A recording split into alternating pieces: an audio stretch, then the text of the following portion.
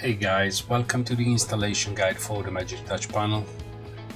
After you buy the panel, the first thing you have to do is download the zip file using the button in the confirmation page.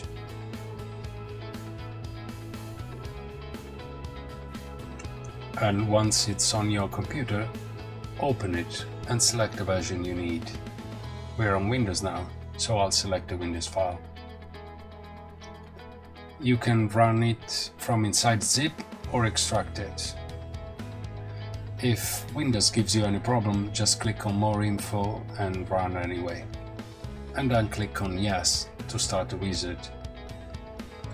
After accepting the license and clicking on next, the installation begins, and after a few seconds MagicTouch is installed. Now if you have Photoshop open during the installation, you will see that the panel is not there yet. But you need to close Photoshop and then open it again to be able to see it.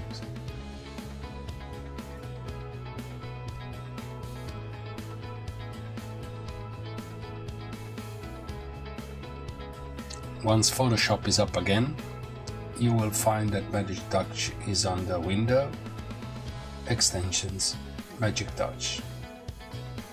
The first time you load the panel, it will ask you for your serial number, and you can find it in the same page we use for the download, but also in the email you received after you purchase.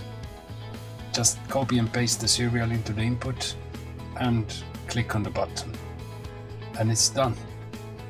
You can browse through the sections from the home page or from the menu that is right on top of every page. You can also click on the gear icon on the top to get to the settings page. And that's it for today. I hope you enjoy your MagicTouch panel, and I'll see you next time.